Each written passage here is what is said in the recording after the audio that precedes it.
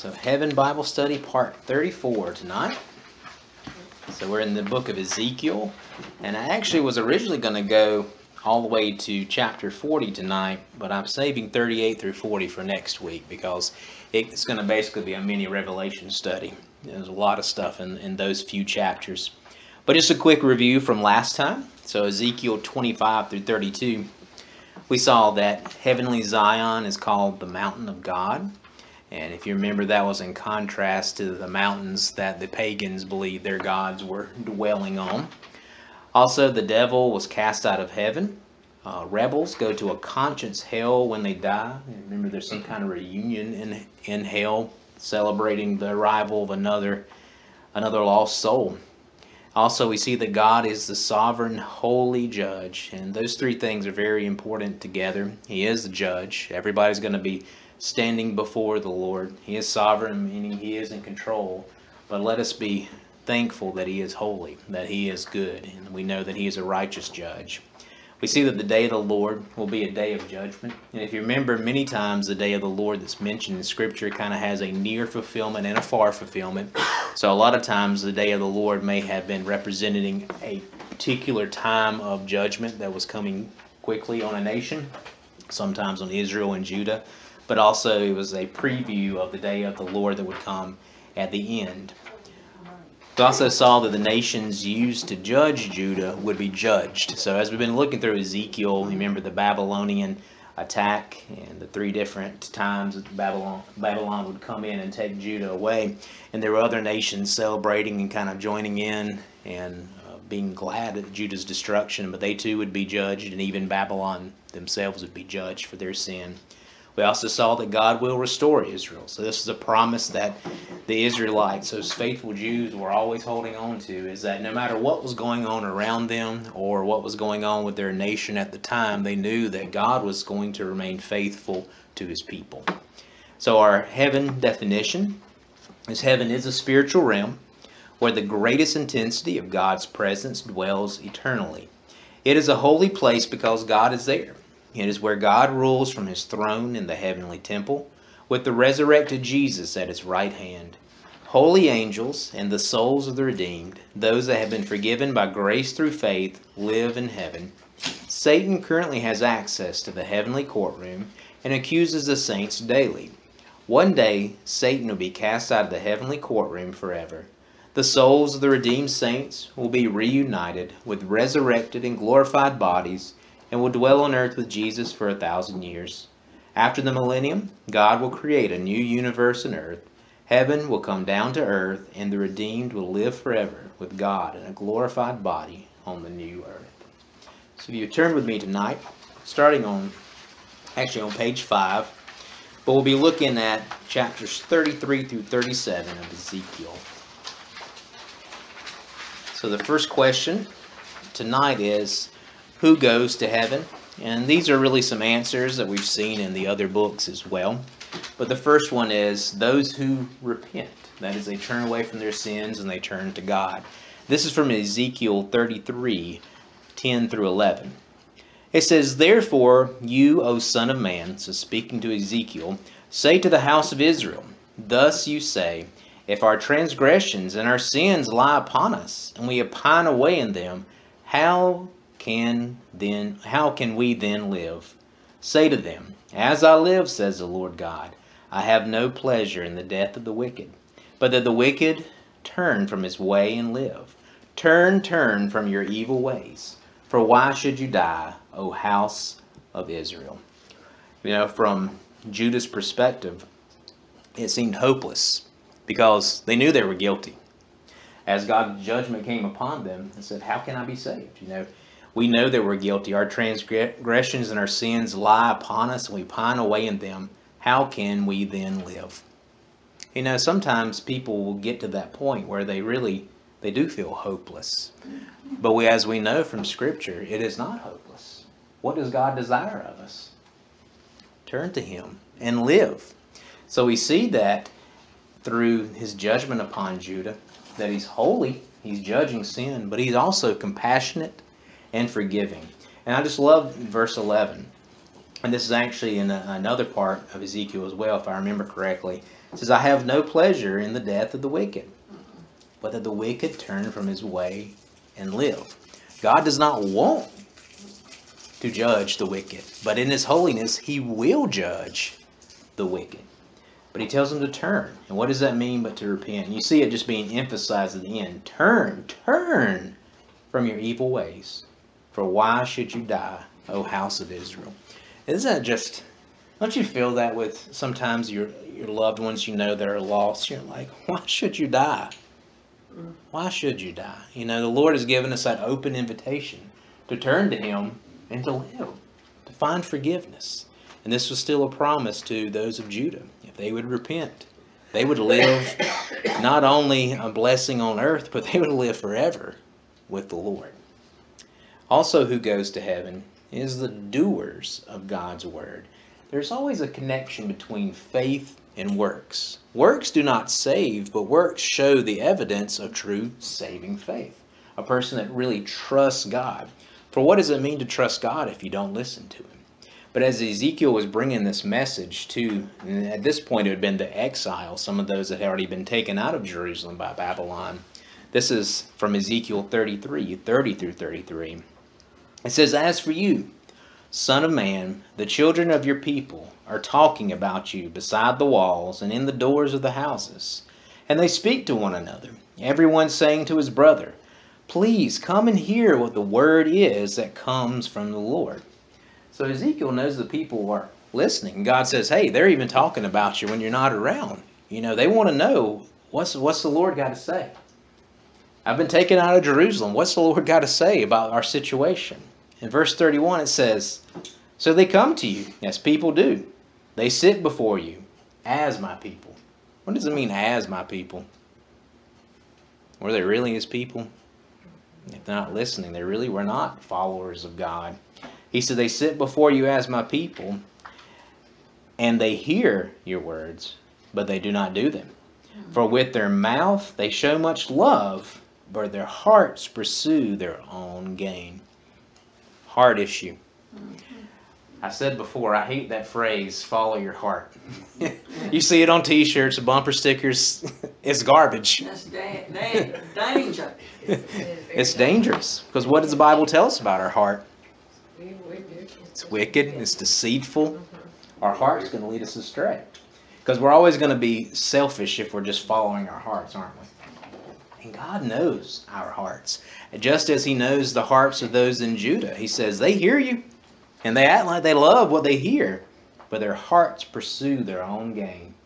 Selfishly, they go after what they want. Not what God has told them they need. And in verse 32 it says, Indeed, you are to them as a very lovely song of one who has a pleasant voice and can play well on an instrument. For they hear your words, but they do not do them. And when this comes to pass, surely it will come, then they will know that a prophet has been among them. So when judgment has come to pass, they're going to know God was serious about what he was saying. Remember what he said. That's right. Remember these words. God is faithful and true, and when he tells you to do something, he means it. And he means it to Judah as well. So they had warning. Obey God. And again, it reminds me of the book of James, and when he talks about dead faith. So a dead faith is a person that's not really saved. They have an intellectual knowledge of who God is, but there's no fruit. There's no evidence that they have actually changed, that they've been born again. But those that have a living faith, it's testified by their works. Just as Abraham. You remember Abraham believed God and it was accounted to him for righteousness. But where did his faith get demonstrated at? But when he went to offer Isaac. So he already was declared righteous by faith, but his actions showed that he truly trusted God. You know, if God is going to fulfill his promises through Isaac, even if I was to sacrifice him, surely he'd bring him back from the dead. That's faith, isn't it? Confidence in what God says is true. Judah they were not trusting God in his word. The next part, what happens when we die, and we talked about this last time too, is that death is a form of judgment. Now, it is true that all people die, but death is a form of judgment. It's a part of life. And as we look at Ezekiel, we see that there's this responsibility of the watchman. And This really should weigh heavily on us as Christians because we have the responsibility of the Great Commission to go and tell others, to warn others that the wages of sin is death, but the gift of God is eternal life through Christ Jesus our Lord. And as Ezekiel was the watchman, he was to go and to tell Judah the truth about their sin, about judgment, and if the people would turn, they'd be saved. But if Ezekiel did not go and warn them, then he was guilty of bloodshed. He was basically as good as a murderer because he didn't tell the people. He didn't warn the people. But he did. He was faithful. But this is Ezekiel 33, 7 through 9. It says, "So you, son of man, I have made you a watchman for the house of Israel. Therefore you shall hear a word from my mouth and warn them for me." So it starts with a warning, doesn't it? "When I say to the wicked, O wicked man, you shall surely die, and you do not speak to warn the wicked from his way, that wicked man shall die in his iniquity, but his blood I will require at your hand." He's guilty of bloodshed. "Nevertheless, if you warn the wicked to turn from his way, and he does not turn from his way, he shall die in his iniquity, but you have delivered your soul." I think it's serious for us to fulfill the Great Commission, to say exactly what God's Word has to say. What was Ezekiel preaching but judgment? Now, what are all these mega churches and fancy health and wealth prosperity churches? They don't preach judgment. They don't preach hell. Those are the things, you know what? If there's something that I could throw away from Scripture, it would be hell, wouldn't it? I mean, we don't want our loved ones to go to hell. Do we really want anybody to go to hell? We shouldn't. What did God say? Does he enjoy the fact that wicked die? He says he takes no pleasure in the death of the wicked. But God is holy. And God will judge sin. So we must preach judgment. We must preach hell. We must tell people the truth. The wages of sin is death. But the gift of God is eternal life through Christ Jesus our Lord. So death is a form of judgment. And there was a warning brought to Judah. And the next part about what happens when we die, we see that God is sovereign over death. Now this is from Ezekiel 35 and 8. And it's really speaking to the nation of Edom. If you remember Edom, they're basically kin to the Jewish people. But they were constantly a thorn in the side of the Jewish people. And they were later called the Idumeans. Does anybody remember in the New Testament a famous Idumean? Herod the Great. He shouldn't even been the king, but he was the king there. The Rome had established him. So they were a constant thorn in the Jewish people's side, even all the way into the New Testament. But they have practically vanished from the earth. And a lot of it's fulfillment of prophecies that God had spoken about judgment upon them. Ezekiel 35 and 8 says, "And I will fill its mountains with the slain, on your hills and in your valleys, and all your ravines, those who were slain by the sword shall fall." What I want you to notice is the very first part of that. "And I will fill its mountains." Now, who is it that's killing Edom? I mean, is God literally going down there with the sword and killing them? What about Judah? Were the people being literally killed by God going down and killing them with the sword? It was Babylon, right, for Judah. And Edom was being judged by another nation, and it was Babylon as well. But God makes the claim, "I will fill its mountains." So you see, he is sovereign over death. And I've heard people say before that God is like the master chess player. Takes all the pieces and he puts them and uses them perfectly in his way and for his purposes. And we see that throughout Scripture. As the Assyrians were used to judge Israel, but the Assyrians were judged. Babylonians were used to judge Judah, but the Babylonians were judged. And just on and on and on. We see that God's purposes are always fulfilled even when wickedness abounds. Even when wicked nations rise up, God is always working all things for good to those who love him, always to his purpose. And I think we can think about that in our individual lives as well. People love to quote that verse that God works all things for good.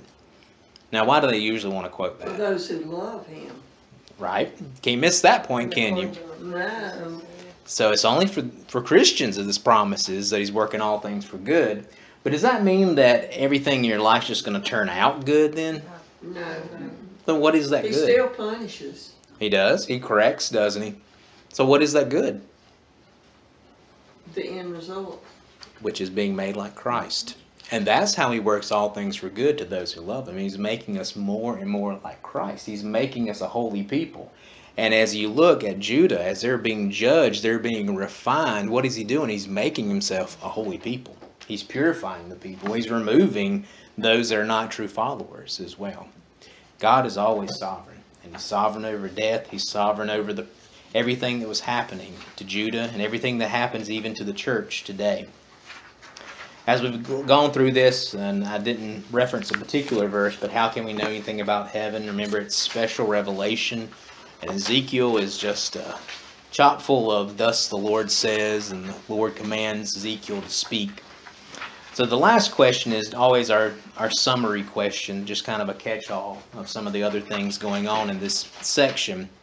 So we see that God hears and God judges. And this is actually pointing to Edom as well. And this is Ezekiel 35, 10 through 13. It says, because you have said, these two nations and these two countries shall be mine, and we will possess them. Who are the two nations, two countries? Judah and Israel. Judah and Israel. You got it. If I had a cookie, I'd give it to you, Lisa. That was good. Judah and Israel. That's right. So Edom, they want their land, don't they? And they want to take advantage of them. And God says, therefore as I live. What does it mean? He's already said this in another passage we looked at. Therefore as I live. What is God saying? I'm still around, gonna be there. Yeah. That word is always going to stand, isn't it? God is always. God, therefore as I live, says the Lord God. It's guaranteed. I will do according to your anger and according to the envy which you showed in your hatred against them. And I will make myself known among them when I judge you. Now God doesn't just judge arbitrarily, does he? He's judging sin. And Edom were guilty. According to their anger, according to their envy, God is going to judge them. He's going to pour it back onto their own head. Now look at verse 12. Then you shall know that I am the Lord. I have heard all your blasphemies, which you have spoken against the mountains of Israel.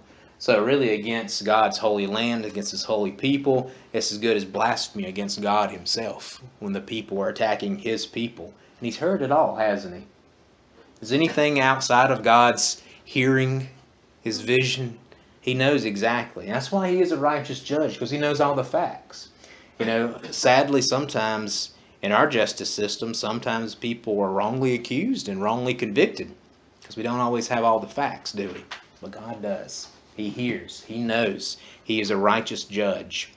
And it says, they are desolate. They are given to us to consume. So Edom is just desiring Judah and Israel's land. In verse 13, thus with your mouth you have boasted against me and multiplied your words against me. And how does he end that? I have heard them. I've heard exactly what you're doing. I've heard exactly what you're saying. You know, who gets away from the judgment of God? He hears all. He sees all. And he knows our hearts as well. So even those that put on a good show, he knows who really belongs to him. He knows the hearts. So God hears and God judges. And Judah knew that. And it's also, we see that God is a righteous judge. Again, this is such a great truth for us, because we know that God's not going to do anything wrong. He's a righteous judge. He's a holy judge. He's right in all the judgment that he brings. This is Ezekiel 33. And I'm just going to read 17 through 20, but you can read 12 through 20 as well. There are more details to this passage. It says, yet the children of your people say, the way of the Lord is not fair, but is their way which is not fair. Do people say that now? Oh, yeah. Why do they say that now? Yeah. The Lord's not fair. What do they mean by that? Well, it cuts in on their self-justification. Right. That's a good word. That's the way to put it. Self-justification. That's right. They want to be right. Selfish toes. I mean, Oh, why would a good God not allow me to do what I want to do, right? Right. He's not fair. That's what people say. Oh, the Lord's not fair. Why is this happening to me? The Lord's not fair. In verse 18, he says, when the righteous turns from his righteousness and commits iniquity, he shall die because of it.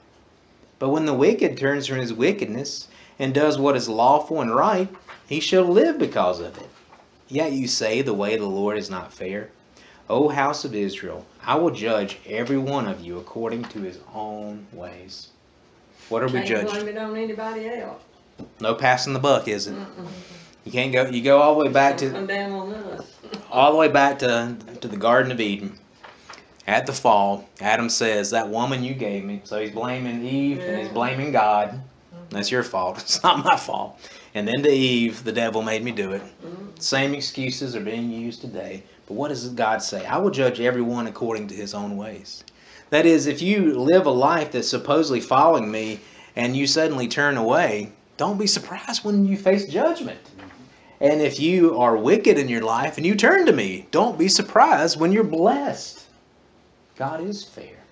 And God will judge all according to his ways. He's a righteous judge. Do you think we've ever made it clear to people who walk the aisle, shake the preacher's hand, get a dip?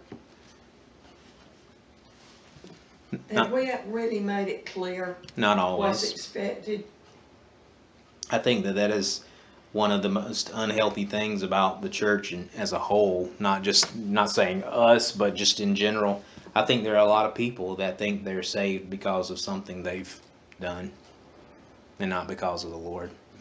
And you know, it's scary when you read passages like when the Lord says, "Depart from me, I never knew you." He's like, "I did all these works for you, Lord." But he knows our hearts, doesn't he?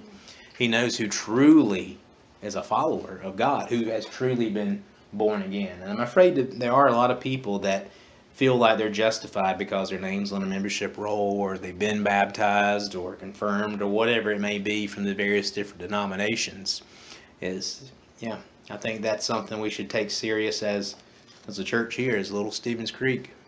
One of the church that, I won't say where, but I attended, the pastor would always tell the people that walked down that he was going to counsel with them before they brought before the church for church membership. And that was the reason. He wanted to make sure that they knew it's not something you outwardly do, it's something you inwardly do. Yeah. And I always make sure before I do baptism that, I counsel with individuals to make sure they really understand what the commitment is. But, man, we could just always do better. Always do better. Some churches do membership classes. And actually, this is one thing that the Reformed Presbyterian Church does I think is pretty neat, is you have to go through like a year's worth of classes before you can join their church.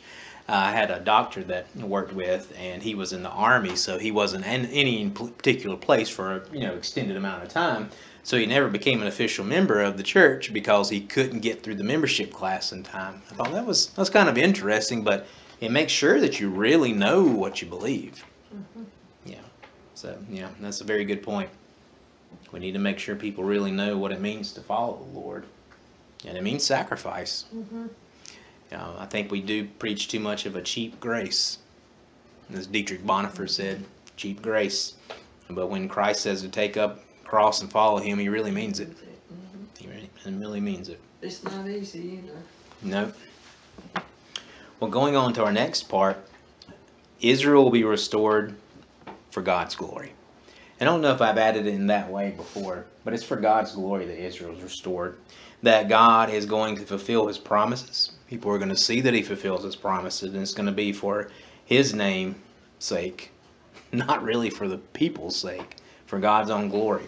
So this is Ezekiel 36. We're going to look at 20 through 28, but again, the bigger passage is 16 through 38 if you want to read that on your own. But on verse 20, it says, "When they came to the nations, wherever they went, they profaned my holy name. When they said to them, 'These are the people of the Lord,' and yet they have gone out of his land." So Judah has been kicked out. Israel had been kicked out already, out of Assyria, by the Assyrians. So they're spread out. They're in these lands, and God's name is being profaned in these foreign lands. One thing, the Israelites were probably living just like everybody else. They profaned God's name. But two, what is the accusation? They says, "These are the people of the Lord, and yet they have gone out of his land." In other words, their God must not be strong. Their God must not be powerful. Because if their God was strong and powerful, they'd still be in their land. So they're profaning his name because they've been judged, because they're out of the land. And in verse 21 it says, "But I had concern for my holy name, which the house of Israel has profaned among the nations wherever they went. Therefore say to the house of Israel, Thus says the Lord God, I do not do this for your sake, O house of Israel, but for my holy name's sake, which you have profaned among the nations wherever you went. And I will sanctify my great name, which has been profaned among the nations, which you have profaned in their midst. And the nations shall know that I am the Lord, says the Lord God, when I am hallowed in you before their eyes." So as God fulfills his promises, the people are going to see that God is powerful. He is true to his promises. And in some ways we can say that as Israel returned to having a state in 1948, that's the beginning of showing that God's promises of putting the people back in the land. And it's going to be fulfilled even more so as Jesus returns, and the millennial kingdom will be set up as well. But God is doing this for his own name's sake. But as we look at Israel and Judah, many times we may think, man, they had so many great gifts from God. They saw God's work among them. God had blessed them in so many ways, yet they were so hard-headed, stiff-necked, as Scripture says, and they didn't listen to him, and they profaned his name. And I wonder, is this us today, the church? I think so many things we look at Israel, we just need to say, well, that's easily the church too. For that we are stiff-necked many times, hard-headed. And how much have we profaned God's name? Are we in lands that we shouldn't be in because we've been judged? Are churches falling apart because God is judging them? Our church is going further and further away from his word because God is judging them. And his name is being profaned by Christians that are living just like the world. What does God say about that? He's not pleased. And I think we should take the judgment very seriously. Always God is calling us to holiness. And let's never ever forget that. Holiness is always the direction that he calls us to go. Verse 24 goes on for his fulfilling the promises to Israel. "For I will take you from among the nations, gather you out of all countries, and bring you into your own land." So again, he's fulfilling this in a way now, but it will be even more so in the Messianic kingdom. But you can see this even fulfilled when the church was born. For you remember at Pentecost, people from all the different nations, the diaspora Jews, they came into the land, into Jerusalem, and they heard the great things of God spoken in their own tongues. So again, God is showing that he's doing a work among them. In verse 24, we read something that's pointing, it's the new covenant. "Then I will sprinkle clean water on you, and you shall be clean. I will cleanse you from all your filthiness and from all your idols. I will give you a new heart and put a new spirit within you. I will take the heart of stone out of your flesh, and I will give you a heart of flesh. I will put my spirit within you and cause you to walk in my statutes, and you will keep my judgments and do them. Then you shall dwell in the land that I gave to your fathers. You shall be my people, and I will be your God." So right now, the new covenant is already active. So God is cleansing people, washing them from their sins, giving them a new heart, taking out the heart of stone. So what does it mean for a heart of stone, but a heart that can't be entered, right? He's given us a heart of flesh that we can be molded. So all of us, as born-again believers, we have received this new heart. We have received God's Spirit. He says, "I'll put my Spirit within you and cause you to walk in my statutes." This is why we endure as Christians, because the Holy Spirit dwells within us. We'll never be satisfied with sin. We'll never be satisfied away from God. He's always working on us. Some of us are a little more hard-headed than others. There's things being worked out all the time. God is refining us. He's working in us. This is a promise to Israel too. And you look at the first church in the first century, it was mainly made of Jews to start with. But as time went on, it became more of a Gentile-based religion. And today, that is the reality. But in the end, we see that there is going to be an inpouring of Jewish people in trusting Jesus as the Messiah. And they will receive this blessing of the new covenant. They will be saved. And it says, then you shall dwell in the land. And this is going to be fulfilled at the end. When Jesus returns, the people will come in. Jerusalem will be the capital of the world. And they're going to be in that land that he had promised to their fathers. And what does it say? You shall be my people, and I will be your God. Great promise. And again, for those faithful Israelites that faced Babylonian captivity because of what was going on in the nations, they needed hope, didn't they? And I think as a church, as we look at God's Word, we need hope too, don't we? When we look around, we read the news, just the terrible things going around all over the world, in our own nation. At the further and further our nation gets away from God, it's a scary time. We have hope because of God, and that God will fulfill His promises. And this next part, so this is really looking at the belief in the resurrection.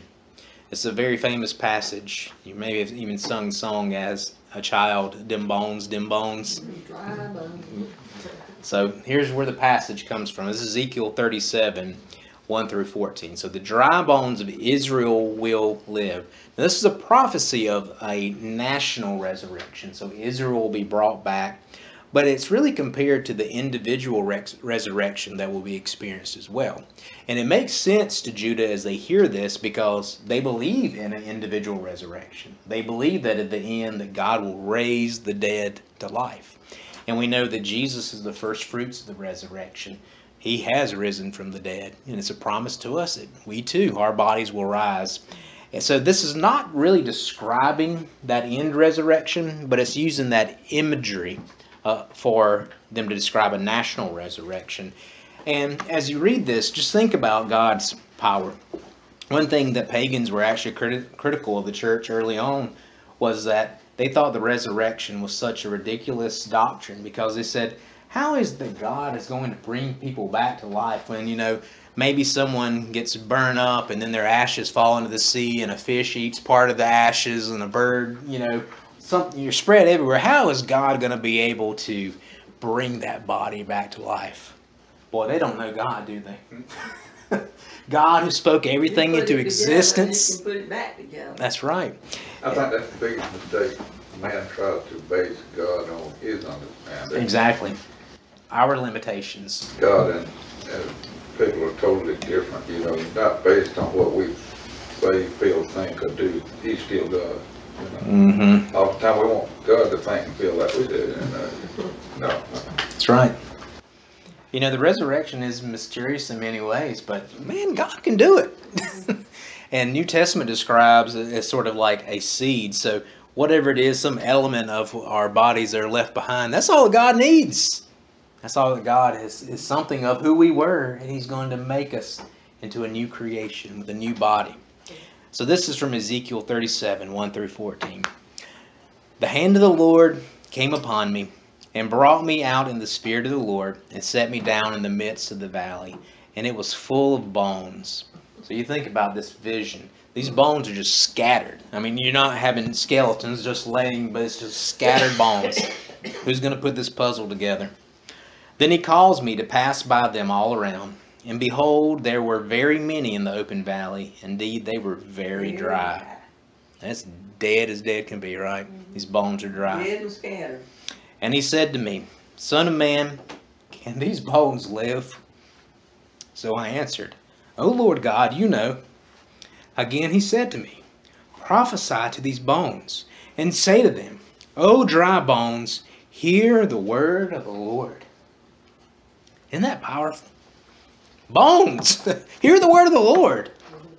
Death, hear the word of the Lord. Thus says the Lord God to these bones, Surely I will cause breath to enter into you, and you shall live. I will put sinews on you, and bring flesh upon you, cover you with skin, and put breath in you, and you shall live. Then you shall know that I am the Lord. Well, that statement, then you shall know that I am the Lord. It just shows His power and says, yeah, I am the Lord. Here's my power. Verse 7, So I prophesied as I was commanded, and as I prophesied, there was a noise, and suddenly a rattling, and the bones came together, bone to bone. Indeed, as I looked, the sinews and the flesh came upon them, and the skin covered them over, but there was no breath in them. Imagine that imagery. Bones coming together, all these muscles and everything coming together, covered with flesh, and they were still dead. Why were they still dead? No breath of God. No breath in them. Verse 9. Also he said to me, prophesy to the breath. Prophesy, son of man, and say to the breath, thus says the Lord God, come from the four winds, O breath, and breathe on these slain, that they may live. There's a lot of imagery connected to the Holy Spirit in that breath coming from the four winds.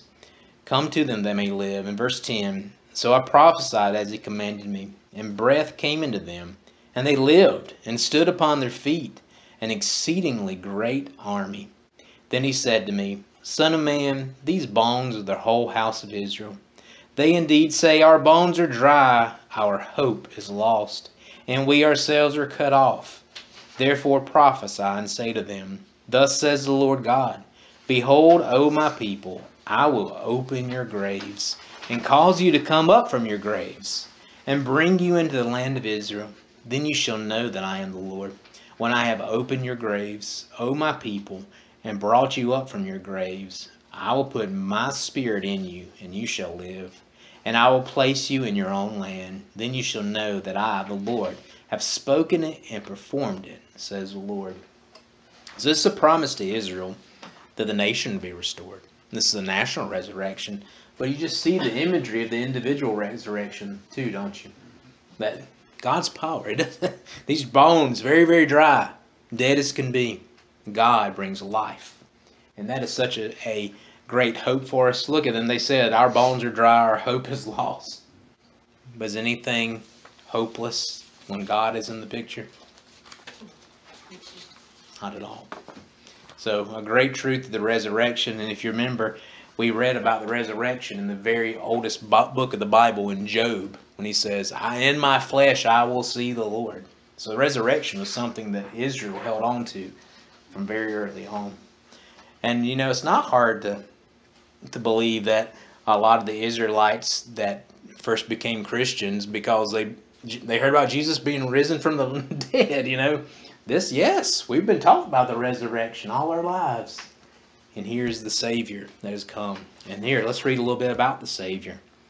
For Ezekiel, God will shepherd Israel. So the setting of this is God was judging the shepherds of Judah or Israel.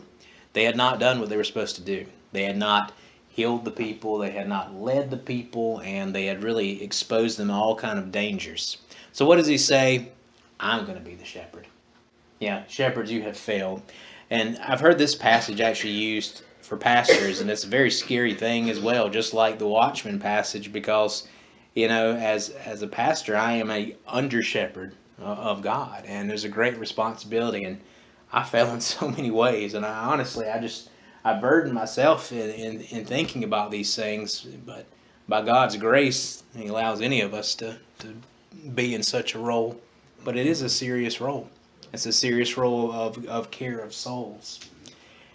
But here God describes Himself as the shepherd, and there's actually two passages. One in Ezekiel 34 and one in Ezekiel 37. We'll look at verses 21 through 28 from 37 tonight. It says, Then say to them, thus says the Lord God, surely I will take the children of Israel from among the nations, wherever they have gone, and will gather them from every side and bring them into their own land. So there's that promise of restoration. And that's really a fulfillment of the Abrahamic covenant. You know, that they were going to be brought into the land. They're going to come back. Fulfillment to Abraham. Verse 22, And I will make them one nation in the land on the mountains of Israel, and one king shall be king over them all. They shall no longer be two nations, nor shall they ever be divided into two kingdoms again. So now there's a promise that fulfills the Davidic covenant. Unification. The one king over all of them. Because remember, Israel and Judah had been split for a long time. Israel was taken away by the Assyrians, and now Judah's taken away. But God, as He comes back to His people here and restores them to the land, He says there's going to be one king. There will be no two nations ever again. And who is that one king? It's Jesus.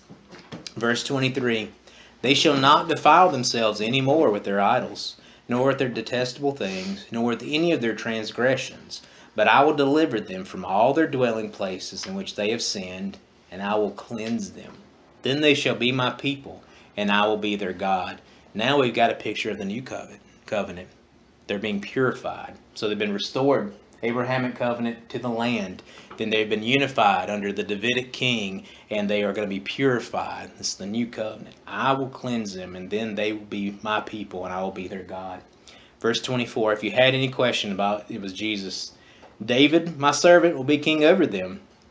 Now David's been dead a long time, hasn't he? Even by this point in Ezekiel. How is it David's going to be the king over them? That's right, the tribe of Judah. And they shall all have one shepherd, one king, one shepherd. Who is Jesus but our good shepherd, watching over us, protecting us.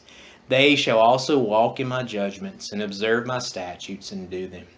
Very different than what Judah had been doing. They were hearing, but they weren't doing. But now there's going to be a change as they've been purified. They've been born again. They're going to walk in the judgments. And Jesus, King Jesus, is ruling. Then they shall dwell in the land that I have given to Jacob my servant, where your fathers dwelt, and they shall dwell there, and they, their children, and their children's children forever. And my servant David shall be their prince forever. Hey, David's dead, remember? David's descendants lived and they died. Those kings kept getting replaced. How is it that the servant David shall be prince forever? That's Jesus, who lives forever, who reigns forever, who rules forever. And verse 26, moreover, I will make a covenant of peace with them, and it shall be an everlasting covenant with them. That's the new covenant, the promise through Jesus Christ that we are saved completely, that we are forgiven of our sins, we are justified, we are sanctified, and we are glorified one day, that resurrection. I will establish them and multiply them, and I will set my sanctuary in their midst forevermore. Do you remember what happened before Babylon destroyed the temple? God's presence left. It left. And as we've looked through this study, you remember that heaven is the great place it is because of God's presence. Judah were blessed because of God's presence. When his presence left, Babylon was able to destroy the temple. But now here's a promise that his sanctuary is going to be in their midst forevermore. My tabernacle also shall be with them. Indeed, I will be their God, and they shall be my people. The nations also will know that I, the Lord, sanctify Israel, when my sanctuary is in their midst forevermore.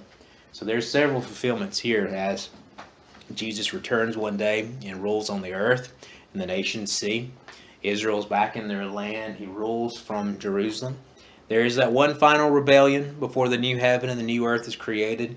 And God's presence, yet again, is with them forever. You remember in Revelation, we read about that there's no sun, in the sense that the light doesn't come from the sun. It comes from who?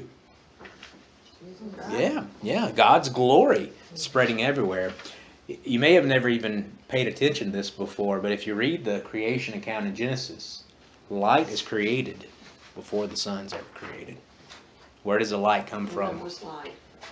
It's God himself.